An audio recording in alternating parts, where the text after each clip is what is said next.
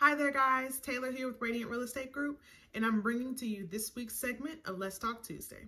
So, if you are a new agent or a new client or anyone looking to purchase real estate in the near future, then this video is for you.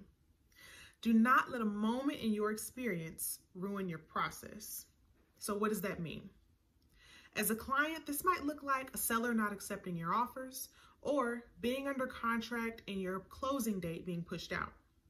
For an agent, this might look like showing multiple properties and your client not quite ready to place an offer, or going on listing presentations and maybe not acquiring a listing.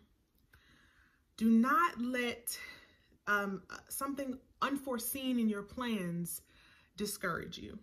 So we're going half glass full. Please insert your positivity here. If you are in the midst of this moment, please remember that here, as an agent, for example, you are able to understand a purchase and sale agreement.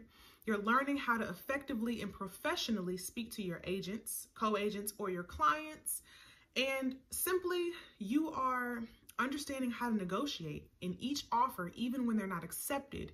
You're learning the do's and the don'ts of negotiations.